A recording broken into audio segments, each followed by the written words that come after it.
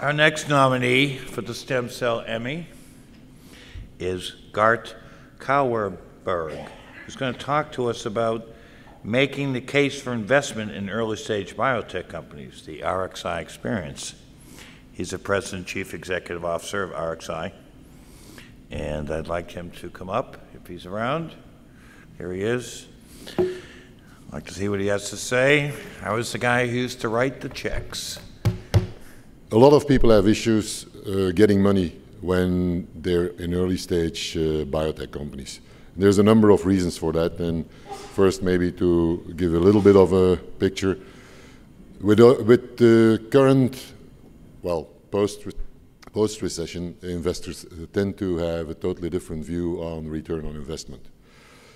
Development timelines, as we know for early projects, are humongously long, and sometimes the inventors have died before their product of their invention comes to market. And the attrition rate in early stage products is terrible. There's a lot of failures, and there's improvements coming up before the first product even makes it to market. And those are items that have been scaring more and more investors away from putting money to work. So is this a desperate situation? Actually, I don't think so, because the current investment environment is not all that bad. First of all, venture funds have sort of moved away from biotech. There's still biotech venture funds, but the way they work is totally different. They start to resemble more hedge funds and private equity funds. They cross over into public equities. There is today, for the time being, a higher tolerance for risk in private enterprises because of the low interest rates. So what the Fed is doing is actually helping us. People are sitting on piles of cash. They don't know what to do with it. Well, they will put it more easily to work in a higher risk environment because they can't get any money anywhere else for their investment. Public players are these days more interested in that early stage, especially for that reason. They are sitting, often hedge funds have been doing well, they're sitting on a pile of cash. They want to make sure that that can continue to bring money in. Of course, it has its consequences, and we'll talk about that.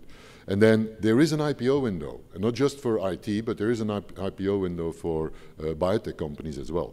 Those are things to keep in the back of your mind. Quickly, RXi, what is that? First of all, we're not into regenerative medicine specifically. We're not into cell therapy. We're not into stem cells. But we are an oligonucleotide company. Originally, the company was co-founded by Craig Mello, who got this Nobel Prize for discovering RNAs in 2006. Well, he discovered them in 1998, but he got the prize for it in 2006. And shortly after that, it was spun out from Citrix as a pure platform company focusing on delivery technology for RNAs. And in that process, they came up with self-delivering RxRNA, as they call it. They had no specific therapeutic focus, and that was already an issue because the platform companies had been hot and sexy in the 90s. Hot and sexy in the 90s is not hot and sexy in this new millennium and in this century. People want products. People want to participate where the biggest gains are being made. Certainly the investors want to participate where the biggest gains are being made. Those gains are not being made with licensing out parts of your technology platform to other companies that then may do something with it or mess it up. So no specific therapeutic focus was not a good thing. So at a given point in time, they realized they had to do something else. They changed their name from RXi to Galena. They became they were a publicly traded company as RXii, became Galena on NASDAQ. And they changed their focus from RNAi, although they had a very nice platform with a nice IP around it, to therapeutic vaccines. Because some of the other investors in the company were not happy with that decision, they decided to try to spin out their RNAi platform in 2011. Just imagine what the issue was with RNAis. RNAis are made by the cell, for the cell, and in the cell. If somewhere you need an RNAi from exogenous sources to get in, You have to make it outside of the cell for the cell, but you have to try to get into the cell. That is where a lot of RNAi companies failed, and the technology has been looked at with big fronts. So the self-delivering technology potentially had something revolutionary there. However, it had never been proven in the clinic. The company, Galena, had about 35 employees at the time they decided for the spin-off, and I think the current market cap is about $200 million. So the new RXi emerged, and after a while, the Galena had found two hedge fund guys who basically were willing to spin out new RXi and putting in $10 million. Just imagine about it. This is, think about it. This is basically putting $10 million in something totally unproven and in an area, RNAis, where a lot of failures had happened. A few good things are happening at the same time as well, but certainly not at that time. And so they took a lot of risk in a very early stage thing. Galena wanted to give a share dividend to its public shareholders, and as a result, and that is a very important lesson to keep in mind, or at least a possibility to keep in mind if you think about raising money. As a result, Galena wanted to give a share dividend, so automatically the spin-out had to become a public entity. But a public entity because of the additional dilution from the two hedge fund managers who wanted to keep control, not keep control, who wanted to have the bulk of the company because it was their money that was going into a high-risk adventure. So highly diluted, and it was a penny stock. I think actually that at the time of the going public, the price per share was 1.39 pennies. That's peanuts. So we went public in late April of 2012, and our fully diluted market cap, including the preferred shares that the hedge fund guys had, was 12.5 million. The advantage is, when you go public, there's immediate liquidity. So people who like to play the day markets and the guys who know the biotech space a little bit, they say, oh, this is potentially a future success, so they put money in and they ride the ups and the downs of the stock market. We needed to have focus because I wanted to be sexy in, well, maybe I wanted to be sexy in the 90s, but the sexiness is different in this century, and so we needed to have a product focus. And we picked dermatology for a number of reasons, and scarring, because dermatology is sort of my background. Developed quite a few drugs in dermatology. I know I have a good network there. I know the space, but also the area of scarring, abnormal scarring, hypertrophic scars and keloids is something that is a major need gap. We filed an IND within a month after going public. We started our phase 1 in July of 2012. I raised another 16.4 million, fortunately also getting a billionaire interested in the company at no discounts, no warrants. Remember, this is an early stage company, so if I can do it, anybody else with a sexy story that has potential can do it. We completed phase 1 in July of 2013. Very important, stick to your promises. Crystal clear, sharp, focus on what you promise your early investors, and don't start to dab away from it and lose your focus. Pester your people to make sure that they stick to their timelines, and then you will be successful. We start our phase 2 actually as we speak, and our fully diluted market cap a year and a half after going public is $125 million. And I think we're still undervalued significantly. So briefly about the technology. So you know, in the oligonucleotide world, you have antisense and you have siRNAs, synthetic RNAs. The advantages of RNAis, the synthetic ones, is that they're potent and they are long-acting. The advantage of antisense is that they penetrate readily into the cells and that they have been proven in terms of PK/PD. So there's advantage there. The disadvantage of the RNAis, less active, less selective of the antisense, and the disadvantage of the siRNAs, difficulties getting into the cell. So how do you get to your target? The guys in the previous RXi had come up with the self-delivering technology, which basically makes a hybrid, which is a single compound. You don't have to formulate it for delivery. They build nice IP around it, and we control that space for that kind of structures there that you see on the slide. The advantages are shown: single compound, you don't need a delivery vehicle, you can inject it if you want to. There is robust uptake and silencing proven in a whole slew of different cells and in tissues. Good results in animals as well. So we had to make a selection. We picked connective tissue growth factor because that is core in the wound healing pathway, and actually CTGF remains highly upregulated when you're talking about hypertrophic scars and keloids. There was the additional advantage that there was an antisense company, Excaliard, that had developed, or that was in development. They had finished phase 2A in hypertrophic scars with an antisense with remarkable results. So yes, we had already shown in animals that we were able to silence CTGF. In cells, in all cell lines, we could silence CTGF. But there was an oligonucleotide that also penetrates well into the cells, like we do, that had shown that there was a clinical validation for the target CTGF. So we looked in toxicity in monkeys.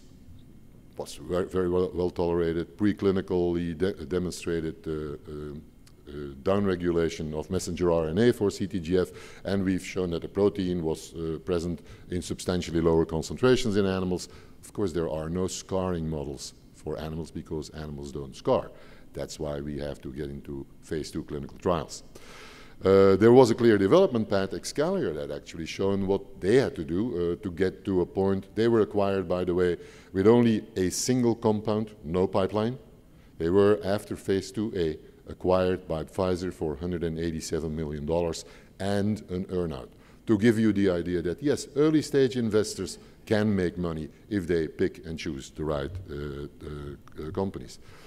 A normal scar, when you go to a surgeon, what you see, that is what it should be, and gradually it should fade. Hypertrophic scar is within the area where the incision has happened, but because CTGF remains upregulated, it becomes basically an elevated scar. And then a keloid is worse even. A keloid, high CTGF levels continue, and the keloid grows outside of the boundary of the scars. Keloids, when you remove them surgically, they come back in 95% of the cases.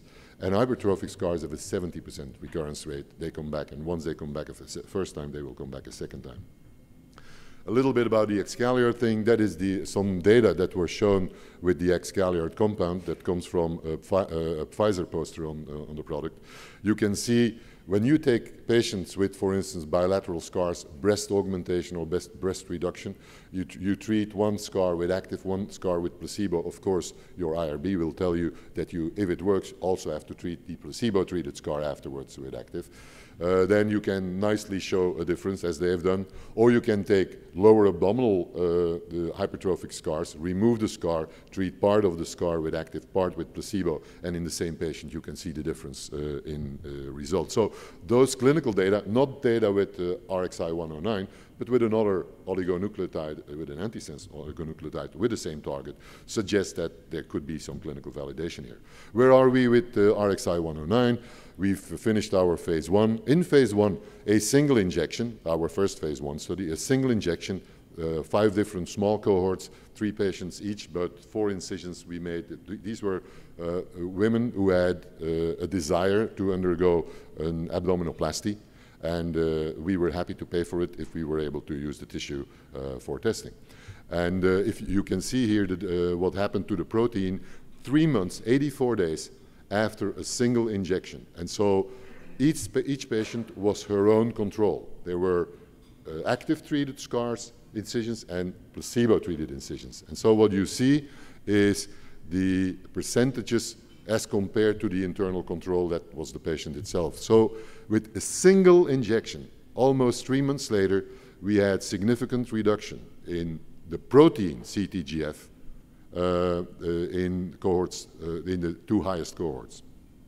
In a second study, multi-dose, we treated patients also with a number of incisions, And again, but now we looked a few days after injecting at messenger RNA. And except for patient 2 in the first cohort, everybody had lower messenger RNA levels in the active treated sites. And if you look at the cohorts specifically, if you take cohorts 2 and 3, which are the cohort 3 and 4 in terms of dose of the first study, we actually end up with a statistical reduction of the messenger RNA by almost 50%. So that was just quickly about the story and why I think those investors got all excited about it, because we had the messenger RNA data. We have a platform that actually can be used in a bunch of other diseases as well. We only focus on connective tissue growth factor, but we are talking to ophthalmology companies for uses in ophthalmology. We could even use what we have with our technology platform to create a new spin-out in ophthalmology, because we have 3 targets in our pipeline for ophthalmological indications, and use that to generate money and use that to get more usage of self-delivering technology in the space. There are public investors and venture funds who are interested in investing in such a spin-out. So once you have a successful platform, don't try to do everything yourself. Use your platform to have others work for you and build the value of your platform that way. So early investors need a well-defined space with a sexy story. It needs to be technologically advanced, but you should still be able to translate it to the point that relatively laypersons can understand it. You need a strong and coherent management team. Not a big one, a strong one. The platform ideally controlled, but you pick the products that you want to work with, and don't have a bad feeling giving parts of your baby or some of your children away to other people who can also benefit from it.